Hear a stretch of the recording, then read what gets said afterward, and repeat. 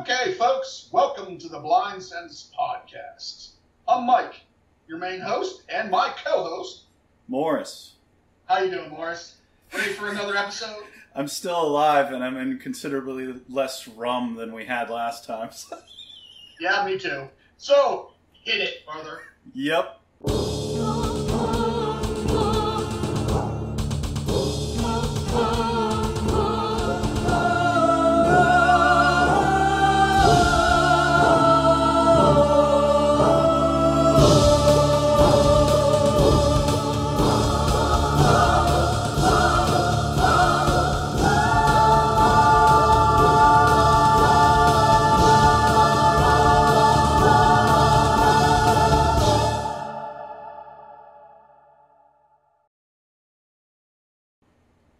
And we're back. And we're back, yes. Anyways, first time, top of the episode, we want to do some shout-outs to some people. Just because I think that's a good place to start out. Because recently, from previous episodes, you know, we were very into the Adventuria card game. It finally came out to where you can actually order it now. If you go to ulyssesspiele.com, I think it's USA.com or something like that. But it'll be in the show notes. But anyways, I went there and I ordered the set, and I accidentally ordered 2 of one piece. And I contacted them, and they automatically fixed it for me. So, great customer service people. Yeah, great. That's my shout-out. So, thank you, Eric Simon from Ulysses Spiele. Yeah, thanks again, Eric. Exactly. Well, hey. It was Looking like, out for, I didn't even notice it until like a day or 2 after I ordered it. It's like, oh, shit. So I hurried up and I texted or emailed him back, and he said, yeah, it hasn't gone out to the order yet, and I think I can fix this. And then just today he said, yeah, we were able to catch it in time, so we're sending you whatever. Now, the bad news is that I had bought a whole bunch of lenses and other kit for myself, and Mike was saying if I can't get it fixed, I'll give you the one that I ordered the duplicate of, or like we were going to negotiate on what the price for it would be. So I'll just give it to you. I'm out on this deal, but I'll pick it up later. Well, we're going to try to, maybe in a few weeks, we're going to have some friends over, and we're going to do a big gaming weekend, so maybe we'll get some more, Adventuria filming in there, hopefully. We'll try. We're going to get some, up close and personal with some of our other gaming friends at least. Yeah, so I'll put the link to the Adventuria card game in the notes below the video. You're free to check them out at any time. My shout out is to Alex, who, yes, we're paying attention to the comments that you guys send us, as well as the emails that you are surely sending to volantrix@gmail.com. Yes, that's me. Alex, that's me. Alex, who listened to us talk about mega corporations at the end of the one episode, was Death to Zerka. And I'm like, does he mean what I think he means? And sure enough, I went to original Star Wars Knights of the Old Republic. And yes, Kashyyyk will rise again. You're damn right. Because the damn people come... Thank you, Alex. I think we have met you. I think you're one of Eric's friends. So there you go. They come to the planet, Mike. They don't even speak the language. They're practically Empire. I mean... Well, yeah. Well, and Avador Corp must go down. That's all I'm saying. And they're not even evil. It's like Walmart. They're not evil. They're just annoying. So there you go. Evil is in the eye of the beholder, my friend. Pretty much. Well, most beholders are evil, so there you go. So anyway, anti-corporation, pro-Wookiee. And our... Anti-corporation comes in a lot in the next topic we're going to talk about today. Yeah, which is Shadowrun. Good segue, yes. I thought so. That's why I said it. So, but yes, Shadowrun. Yeah, so I'm looking... Shadowrun is cool. I'm looking at the... Well, we played it at... Played at Origins, yeah. Origin, sorry. And we got a okay first taste of that, if Doug hadn't been punching small children through grocery store aisles. Well, yeah, that too, but it was fun. We may be talking about that in a future episode. Yep, so I'm looking at, if we can get him to comment on... He was a street samurai, folks. He was a street samurai. That doesn't make it okay. Well, I know. I'm just saying. He could have been a... Here, I'm going to throw an obscure one out for you. He could have been a samurai pizza cat. It still wouldn't have made it okay. Yeah, I have no idea what you're talking about, so it's all good. Anyways. The 80s and 90s was a wonderful time for cartoons. But yes. So I'm looking at our core rule book here, and it tells me everything has a price, Mike. Well, I really like the core rule book in some ways, and in other ways I'm like, why did you do it that way? So... But I'm used to Pathfinder / D&D and the way they organize things. Well, one of the complaints that I think you had was the way that it's organized. I was going through it, I'm like, it's not that different from every other RPG I've seen, except for then I started paging through, and about the point I thought that's usually when you're proven wrong. And I saw one of the stories just derailed what I was reading. It's like, okay, I understand that this is probably going to tell me something that's related to the text I just read, but there's got to be a better way to organize it. The other way around. Yeah. For instance, every chapter, or they don't even call them chapters, they call them sections, I believe. So section 1 starts out with a story. Section 2 starts out with a story, and so on and so forth. And usually the story is related to the next chapter. My favorite chapter was the Decker chapter, which is this is your cyber people, and they hack the net and they do all this stuff, and they do it all with equipment, and they're just normal humans with, whatever. That's my favorite chapter. And the chapter that started that one out was pretty amazing, honestly. Mm-hmm. I also like the very first story, which I think is a broad overview of the way the game works. But this game has rules for everything. Which can be a good thing, but it can also be a bad thing. Also, we're running on... It's nice, except the fact remembering where that rule is. That's the only problem I have with this. Well, we're running on 5th edition on this, apparently. This is 5th edition Shadowrun, yes. Yeah. I only really have 5th edition. I played earlier editions, but it was so long ago, I don't even remember what edition it was. I think it was 2nd edition was the first time I ever played.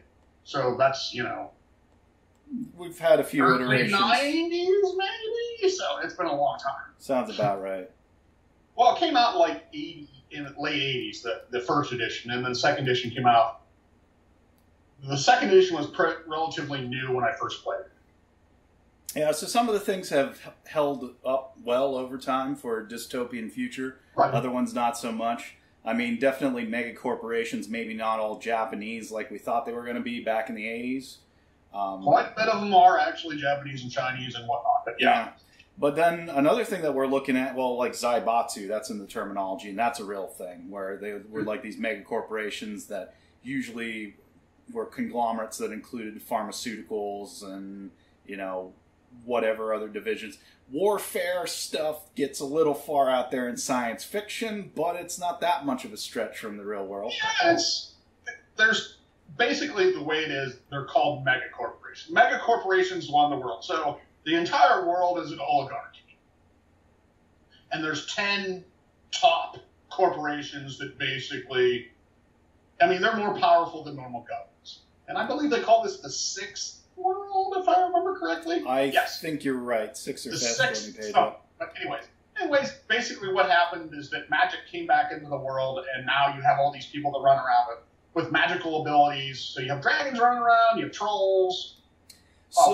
We should mention the 5 main races, which are humans, dwarves, elves, orcs, and trolls. Those are your 5 main races.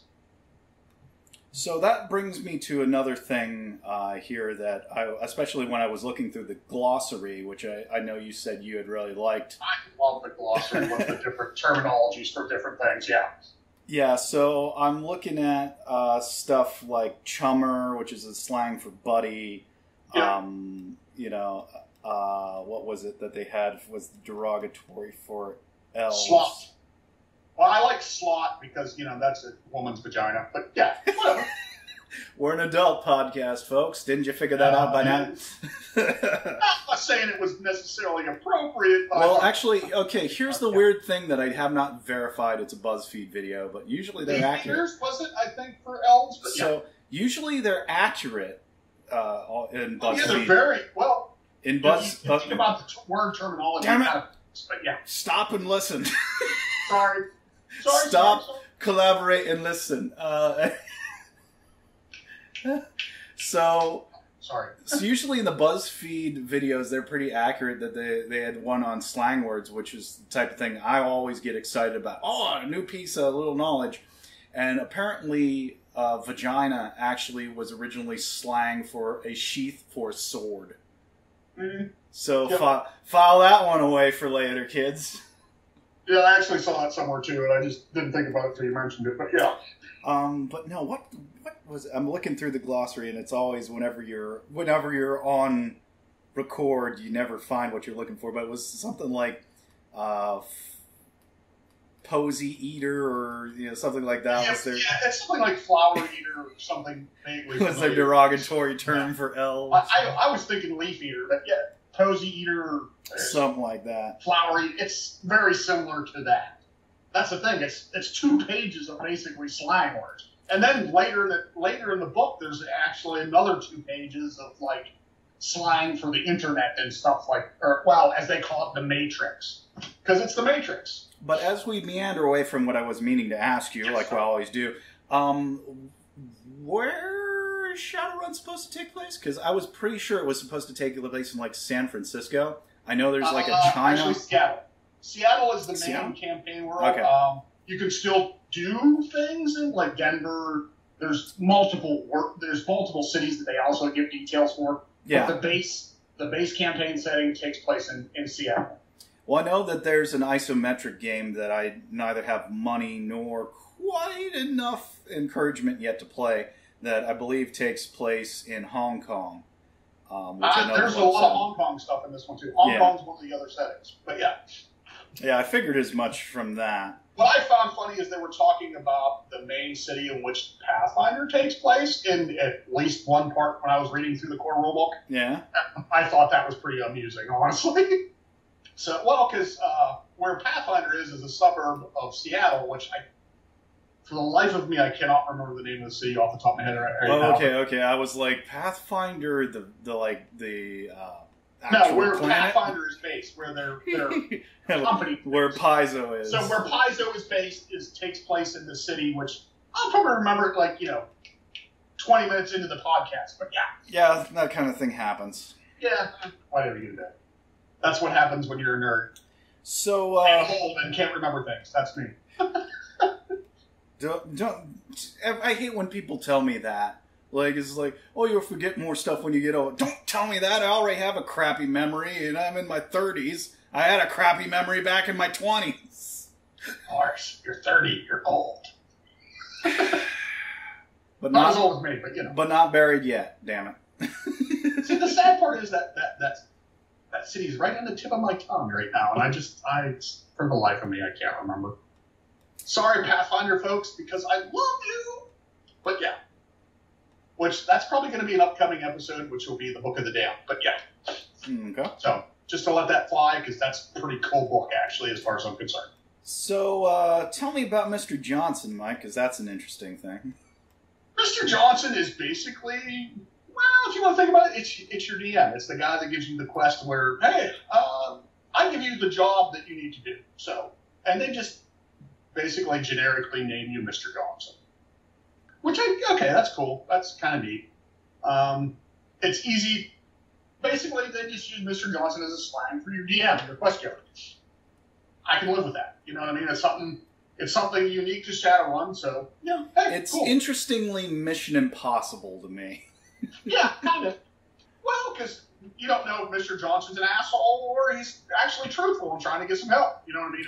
Or actually that opens it up to, depending on what kind of sadistic DM you would have, not that I'm saying you should do this, but you could have multiple Mr. Johnsons who maybe give you quests that are at odds with one another, and maybe one quest does something that'll make another quest for you worse if you follow their orders. Yeah. Well, it's like I said, Mr. Johnson is not necessarily the same person every time. It's whoever decides to give you that quest at that specific time. Wasn't there some sort of scrambler or something for posting the Shadowrun missions?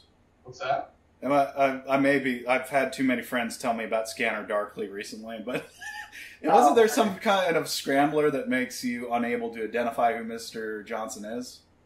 Not as well. I suppose there is something like that, but most of the time, you know who he. Well, by sight, you can say, "Well, that's Mr. Johnson." But like I said, it could be a Mr. Johnson. This time could be a 6'8" fucking troll, and the next time it could be a 5'11" elf. It just depends on who the person is at the time. They just randomly go by that random name, just so you can't basically turn them in, blah blah blah, that sort of thing. Yeah. You're Mr. Blue. You're Mr. Brown. Why I gotta be Mr. Brown? Mr. Brown's a shit color. Pretty much. Or Mr. Pink, even worse. But yes. What the fuck have I got to be Mr. Pink? I love the response in that movie, too. Steve Buscemi, baby. Reservoir Dogs, folks, if you haven't seen it. It's like, why I got to be Mr. Pink? Because you're a faggot, all right? Not that we like gay people, we like straight people, we like them all. We're just saying that's what happened in the movie. So don't send us any hate mail, folks, please. We were talking about vaginas a minute ago. I mean, is it possible to get more offensive and vulgar? But talking about vaginas is not hate speech, though. You know what I mean? So, you know what I'm saying? So if you construed anything that I said at any moment as hate speech, kids, let us know at Valantrix@gmail.com.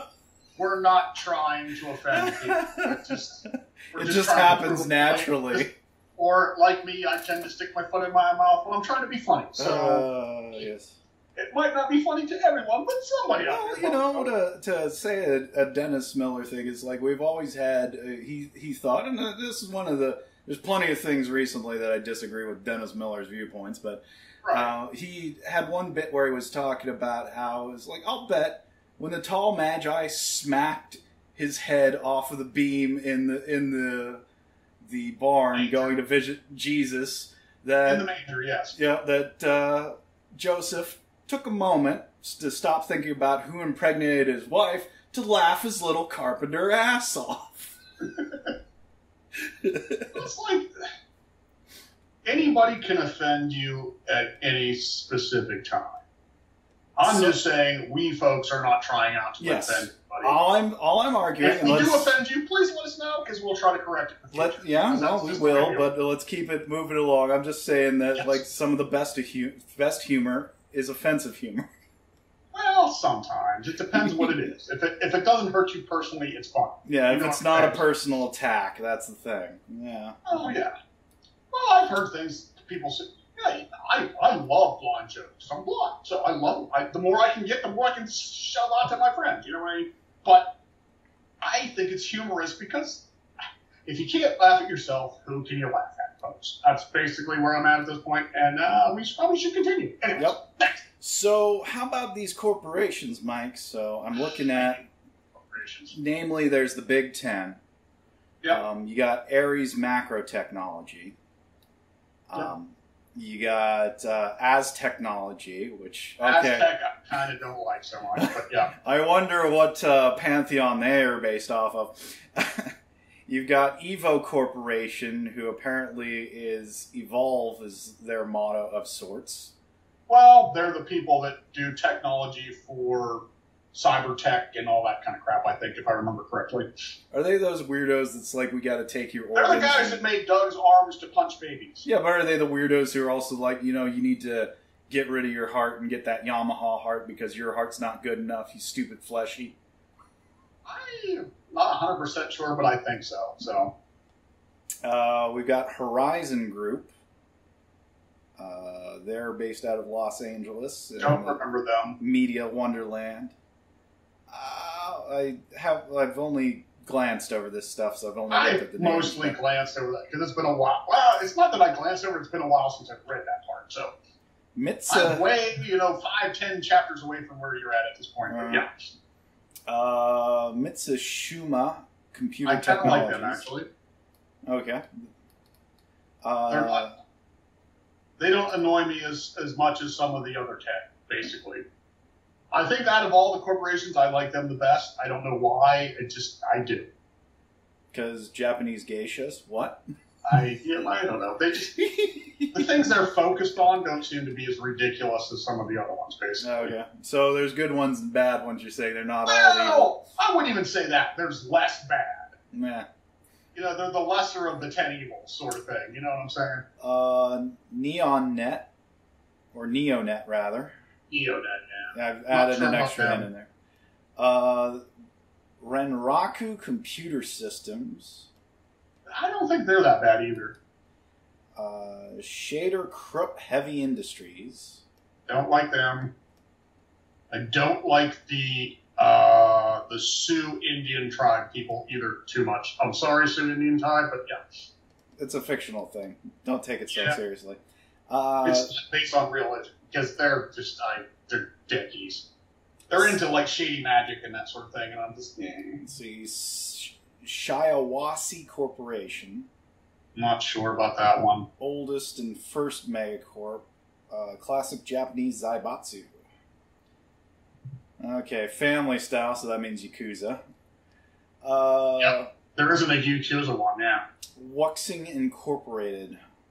Which looks like somewhere between a tulip and a phoenix in their symbol. Chinese. Oh, that's got to be a lotus blossom if they're Chinese. That's what that is. Okay. I think the Chinese and the Japanese guys don't bother me at all. I think they should have put an X in front of that. Just saying it. I realize this is American writers, but Zhuwaxing or some such. We got mafias, we got yakuzas, we got your triads. Pretty much every mob member you can think of, combine it with a corporation, and you kind of got that going on. Mm-hmm. So, let's talk... The Aztec people might be the Sioux Indians that I'm thinking of, so... Well, that's quite... They might be the Indian tribe I'm trying to think That's of. Like I said, quite, I could be wrong with the Sioux, but yeah. That's quite a difference. Because if we're talking, like, Sioux Indian Mayan, that's fine. If we're talking Aztec, we're not above ripping your heart out and kicking you down some stairs. To be fair, the Mayans did the same thing, but not as great as the Aztecs. I think it was a lot more prevalent. By far was the Incas when it comes to that, if I remember correctly. But yeah, I remember the Aztecs were not very chill people. Let's put it that way. They all did some kind of human sacrifice of some sort. It just the amount of it is basically the difference between the tribes, basically. Well, Mayans did very little of it compared to anybody else.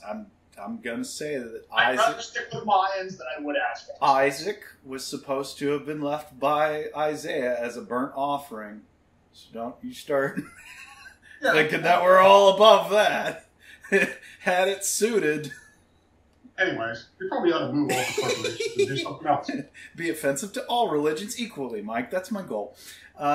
So what's the wizarding end of things like in this? Because it's a lot more tech and hacking, but I know typically... Well, you do have magic types. There's adepts, which adepts basically can modify their bodies to do, use magic to modify their bodies to do, like, superhuman shit. So, like, I modify my strength so I can kick ass, or, whatever. And then you have your, something else other than adepts. It's basically your wizardy types. There's sorcerers, whatever. There's a bunch of different types of magic. Like, there's the physical magic where, like, the adepts, which is more like your shamans, your shaman-like Indian tribes that, hey, we beef up our strengths and that sort of thing. Where you have wizards that, fling magic out of the air at. But then you also have magic-y types as in technomancers, which you can hack into the net without actually having equipment. So there's like 4 different types of magics. Technomancers, your adepts, your shamans, I think is one, and can't remember what the other one is called, but yeah. So just to go full frontal on this podcast, how awesome is the virtual sex in this future setting? They include it, which is more than I can say for most things. So if I can figure out where it is, you can have virtual sex if you want to. It's in there. They don't really go into detail as they shouldn't. I've read so far. I'm sure there's a book out there for that somewhere. It's like, they're gonna make a book of Shadowrun erotic fantasy, but It's like I wouldn't be surprised. That's the kind of thing where it's like I feel you do not need to go into depth on that because if you understand the mechanics of it, other than weird fetishes that we don't need to talk about with my girlfriend. That's all you really need to know. Mm-hmm. You don't have to. I don't need. If I want that kind of detail, I'll go watch porn or I'll read porn. It's just that's all. Write your own Pathfinder erotic novel. Exactly. I'm not going to do it in a game.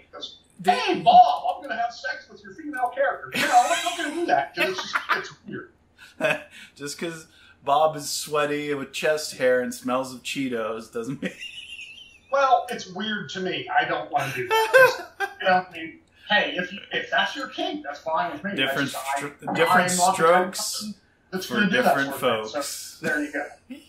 So the one thing I definitely want to hit on of this was why I segued to it was because I did actually read the header off of this section where the guy's like, I thought about calling this section romance, but threw that out because there ain't nobody doing the carriage ride in the park anymore. And then I thought about calling it dating, but it's not like you can ask Jane, the leather-clad razor girl, if she'd like to go to the malt shop with you Friday afternoon. It's like, well, maybe I'm the hopeless romantic in here, but fuck you. What is to say I didn't meet a really nice Jane who's agreeable to go to the malt shop with me? You bastard. Yeah, you don't know my life. If it's as pathetic as mine, yes, I do. So, yeah. Shut up. Just like I was saying in the last podcast, don't destroy my fantasy. It's all I have left. We are doing a gaming podcast together. That's the extent of my life. So, yeah. Why's it got to be like this? And is there any girls out there that want to date me? I'm fine. Not that we fall into the stereotype of single guys who play D&D. No, I'm not even close to that. Sometimes I'd rather play D&D than date some of the girls I've met. Maybe that's the choice of the girls I've met, but you know. I don't like to think of it as living in my parents' basement. It's more of a staging area until I take over the world. Exactly. And if you believe that, I got a bridge not too far from this setting to sell you. And I don't live in my parents' basement. I live in the upstairs. So I am one step ahead of the rest of you people. That way your observatory has a clear view to the sky, except, damn it, you can't see. Well, there is that. That's why I live in my parents' house, because I can't see. So, other than checking for really weird spellings, you were telling me another thing I see in modes of transportation, that there's actual brand names that appear in this. Yes, they do. Like Suzuki and Kawasaki, and well, Kawasaki I think is or Mitsubishi. I don't remember.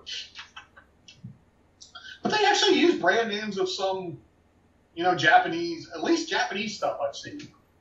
It's still impressive to me that they get away with it, but then I was saying to you, it's like when we go through the Dresden Files, he's talking about drinking Coke. It's like, well, I guess so long as you're not using their trademark symbol, you can get away with that to an extent. As long as you're not using it to sell something, I think. Well, like I say, when we played our game at Origins, we all rode Harleys. True, but there's also a certain extent which copyright law is weird. To be fair, these were Harleys that never existed, so... Yeah.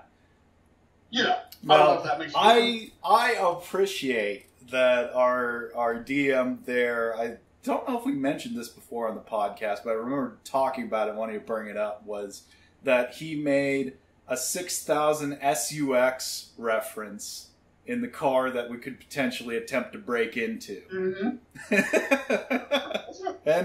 And he went so far as to, kids, if you're familiar with original 1980s RoboCop, he went so far as to say, this car is protected by Viper, which that triggered another memory in my head, which Rob was playing one of the characters who was going to maybe try and break into the car. It's like, don't touch that car. Yeah, I think he was playing a Decker, maybe. Yeah. He was playing a Decker or a Technomancer. I'm not sure exactly which. See, I thought he and I both picked the face, I could be wrong. Oh, maybe. But as soon as it's like, this car is protected by vipers, like, I remember that commercial in the movie. That'll shock the shit out of you. Don't touch it. Well, the thing is, Viper was an actual car alarm back in the early 90s when I was in Florida. Yeah. So, because I used to work with a guy that you installed those. So, and like, we get close to the car and say, this car is protected by Viper. Beep, beep, beep. And it would give you, like, I'm going to count down to 10, and if you don't get away... And some of them would go off about stupid stuff, like you just parked too close to it. And it's like, it's another car, you fool. So I think they just basically extended that kind of thing out, you know what I mean? Mm. And it worked, because it's true. You know, Viper was a good alarm system back then. There's another alarm system that was in that movie that I've forgotten what the name of it was. Oh, yeah, I do too, because I haven't watched RoboCop in years. But which, it's time. We need to break it out. I've got it on VHS somewhere. I need to find it. I have it on my computer, so it's all good. There we go. But, makes me want to do it, actually. I've been actually thinking about that for a while now, so well, because I have the new RoboCop, and I just can't.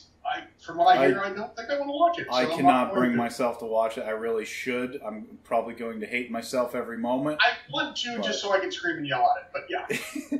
Well, I remember talking to somebody on internet chat that I was on for reasons that are too difficult to explain. But I had a surprisingly deep conversation with her talking about how I was like, look, I understand that movies are the product of the era that they are made in, but that does not make this era's RoboCop any more valid than 1980 RoboCop. I'm sorry. If it ain't Peter Weller, it ain't for me. Anyways, we probably should move on from what we were doing. Yeah, so tests and limits is what I'm looking at right now, and I know I want to ask you, what the heck are those? Those are like skill checks in Pathfinder. That's simple, huh? Pretty much. I mean, there's a little more complication to that, but for me to actually explain it would take longer than this podcast has left. So yeah, it's supposed... But generally, it's like a test. You do a test. It's like, hey, do a based on your strength or based on... So just like whatever. any Pathfinder opposed skill check or any of the tests that we do in Dark Right. Eye. Based on your skill level, you can only use so much of those. So, like, you can roll this many dice, but you can only use this many of them. That's your limit. You know what I'm saying? Mm-hmm. At least I think that's the way it works, because it's been a while, but yeah, I'm pretty sure that's what it means. So a test is basically your skill check, and then the limit is how many dice you can use for the check. So then, before we close it off for this podcast, folks, we wanted to talk about classes. Yep. Where do you want to start, Mike? Well, I guess start at the top, which I believe the first class they mentioned is the face, which is what you like playing. So okay, go ahead, take her away if you want. Do you know anything about the face? Put me on the spot here. No, I played it once and I haven't, gone in depth in this yet. So no, I don't really know anything. Okay, your face is basically, it's your bard of the group. It's the guy that goes around, talks to people, negotiates, does all that sort of thing. And these is basically your character classes, if you want to call them that, which is as close as you're going to get to calling it, because they don't. You have your face. It's the guy that talks to everybody else and negotiates. That's basically all you need to know. Which is my favorite part of play, and that's abilities. They don't get any of that sort of thing. They just get a bunch of skills to use. It's my favorite part of play, and that's all I need to know about it. Yeah. That's why I was like, okay, that's more. That's all I do know about it at this stage. I didn't need to know any, and that was the first class. I was like, oh, okay, yeah, that's more. And then there's other classes, like I said, there's the wizard types. There's a techno mage, which is your techno mage is he's your guy that can access the matrix, quote unquote, and to be able to access the internet without actually having equipment to do so. So he can just use his mind as a computer to basically access the net. You also have a decker. A decker is another class, which is, hey, this is a class that accesses the internet, but it uses equipment to do so. So it has maybe it has a data pad to do it, a computer, a neural interface, that sort of thing to be able to basically hook up and go into the internet. You also have a rigger. A rigger is a guy that can interface. It's sort of like a decker, but it can only interface with like cars and shit. So you can like remotely use your mind to control your car or your vehicle or you can do it to control drones and that sort of thing. So he's like your mechanic machine empathy guy, is what you're telling me. Yeah, he basically can control like he's the guy on deckers can do this to a certain degree too. Well, deckers can do it better actually, but also riggers get riggers can get other things besides the just hey, I can interface with shit kind of stuff. So they all have their own little speciality kind of thing. Like your wizard, they don't call them wizards. For the life of me, I cannot think. Maybe shamans? No. Because there's adepts, there's shamans, and then there's the wizardy types. Well, I am going through what you were talking about and we were complaining about earlier, where it's like difficult to see how this is organized, because I'm trying to figure out where you were at, and I'm just scrolling through it. Dude, that ship has sailed. I am on such a different page at this stage, I may as well give up. Okay, maybe I can find it real quick without having to do. You want to pause it for a second? We cut this part out. No. It's a problem, guys. It is a problem that the contents and the glossary or index rather, at the end of the book are essentially the same thing. When it's so dense with information that I cannot tell. That's one of my main problems with this game, honestly, is that they like the index in the beginning of the book is like 5 pages long. And it's such extraneous little headings, too. It's like, this belongs in the index. Exactly. And the index is the index in the back of the book is basically the same thing, with even more detail. It's like, were you looking for sidebar number 3? You'll find that here. Keep going down until you get... Actually, do you want to do a search? No, I got it. You found the decker. The first thing is face. Does it say face? Do face : Okay. No, it's in red. Why is it in red? I don't know. I'm just saying it's there. It took 47 days, boys and girls. It took me. We're almost out of batteries. I got to get food and water for supplies, and you don't know any better because you're not the one editing this podcast. So I tell you, it took 47 days for this to happen. It took 47 days. Anyway. Fuck you. So we had face and spellcasters, and then we were on deckers. And it tells you the different types of spellcasters. Yes. Okay. So. They got a priority table. That with the face, and then spellcaster, and then decker, I think is next, and then yeah. Those are basically your character classes, if you think about it that way. Okay. Technomancer, rigger, street samurai. Yeah. Okay. Yep. So, in Shadowrun, there's about 3 or 4 different spellcasters. You have your adept. What else is there, Morris? You have your shaman, right? Yeah, now I'm trying to see where it is in this red heading, because, again, not well organized. Yeah, that's the one thought I can say about Shadowrun. The core book is... to be frank, it fucking sucks when it comes to trying to find out where shit's at. You've got a lot of information. Once you figure out how shit works, it's not so bad, but it's okay, so I go down several to another red box, and I see magic user types. So we've got your adepts, your magicians. Yep. Your what? Magicians. Magician. That's the one I was trying to think of with the wizards. Those are your basic wizards. Then you got aspected magicians and mystic adepts. Mystic adepts have a little bit of magician and a little bit of adept.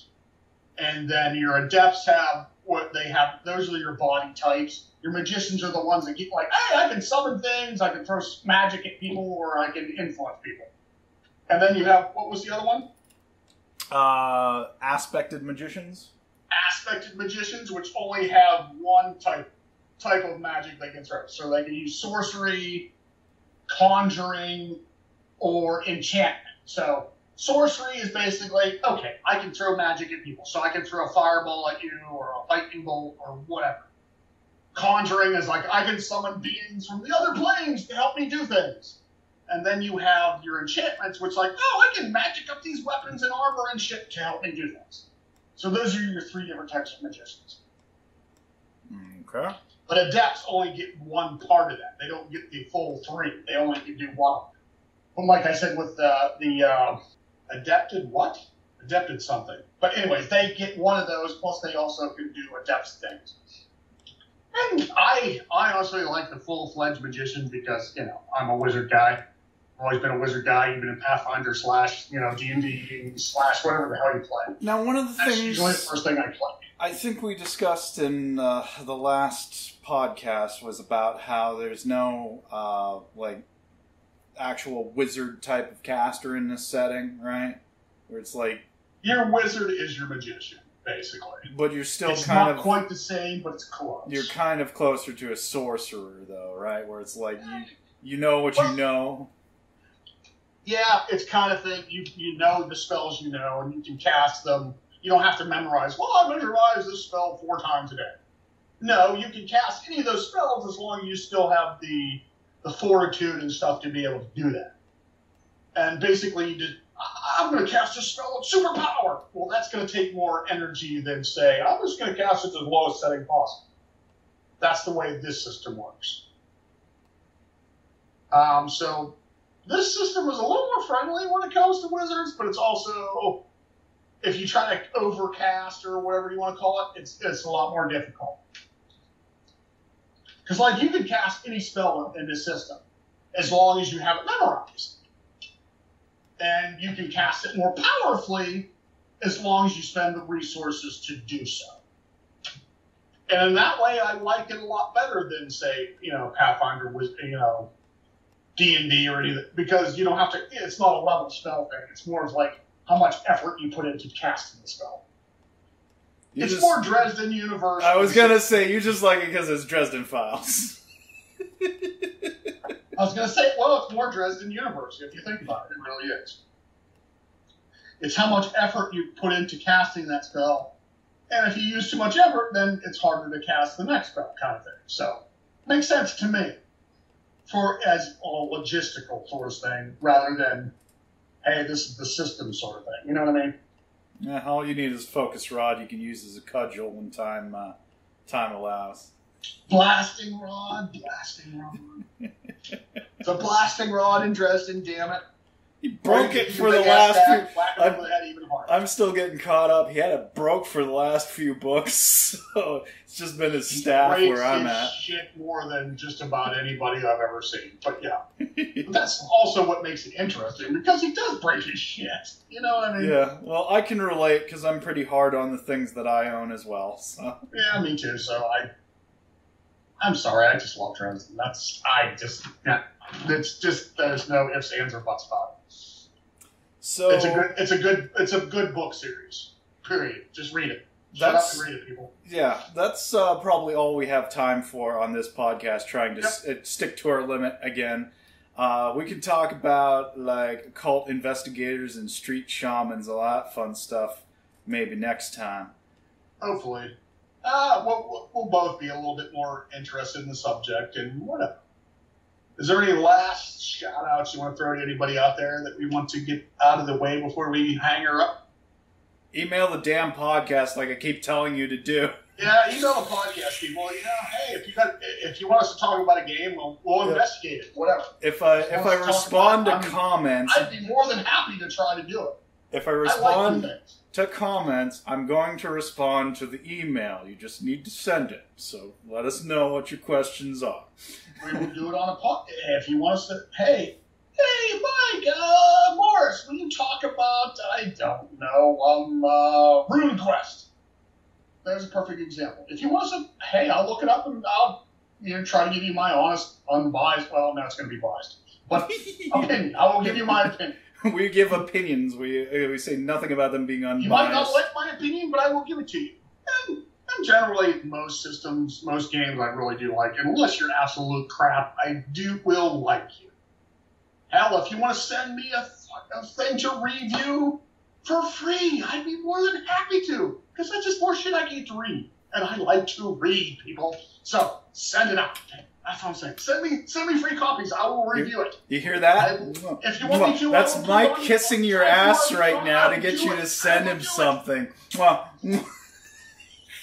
but to be fair, if we ever were sent something for free, we would put that disclaimer out there. You could do a review, and I'm biased for you, by the way. I'm not going to give you a better review just because you sent it to me for free. No, still, again, a totally biased review. Like, I'm biased about the things that I like. Like, Shadowrun is another thing I'm going to hit at. I will forgive sloppy, organization, and I will forgive mechanics that aren't quite there so long as you have a good story, which this appears to have. The story is excellent in Shadowrun. Yeah, so, I mean, I'm hooked at that. And the mechanics aren't even that bad. It's just the organization is a little skewed. Yeah. So, for any Shadowrun people out there listening, please fix that shit because it just doesn't make any sense the way you do it. All right. You don't need the huge introductions. Let's put it that way. Anyways. Or segregate them out so that, here's your introduction section, here's the meat. Anyway, we are way out of time. If you have more than 2 pages of introduction, you went wrong somewhere. Way out of time. Anyways, yes. Anyways, thanks for listening. I hope you do it again. Because, we need more viewers. Or listeners, or whatever. Give it to us, baby. Mike the Pathetic. We'll catch you next time, kids. Keep it nerdy. The theme music used for this podcast, Orc March by Snowflake, featuring wolfsebastian and spinningmerkaba, is available from CC Mixter under the Creative Commons Attribution 3.0 license. You can find it at dig.ccmixter.org or find a direct link to it and its license information in our Blind Sense podcast descriptions. Hey kids, did you enjoy the video in this podcast, or was it kind of wasting my time to put video in? Let us know either in the comments or at valantrix@gmail.com. Valantrix is spelled VALANTRIX. You can let us know about that because we do want feedback from you guys. Or if that doesn't suit, I've got a brain teaser for you this time around. So let's say we've got one of these dumb refrigerators that we keep making in the 21st century, with Bluetooth and Wi-Fi, and it can tell you when to reorder milk. Yeah, nobody seems to be able to tell me why we need these refrigerators in the first place. But, okay, you've got one of these refrigerators, and you're in Shadowrun. And somehow, through a turn of events, a mega corporation was trying to get a hold of an AI that's gone rogue, and, it's in this refrigerator. Don't ask me why. I mean, maybe the compression on refrigerator hard drives are super good. I don't know.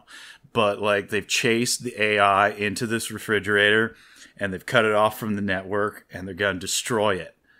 Does that constitute murder to kill a sentient AI on a refrigerator? And, what if something happened that was really dumb, I don't know, some socially backward orc or a troll or something was in love with the AI on the fridge because it was the only thing that was ever nice to him or something, and is hiring you to save his loved one. If you fail, would that be letting somebody die? Let us know. Valantrix@gmail.com. I'm super sure Mike will be very happy with me for starting that conversation. Okay, talk to you later, kids. Bye.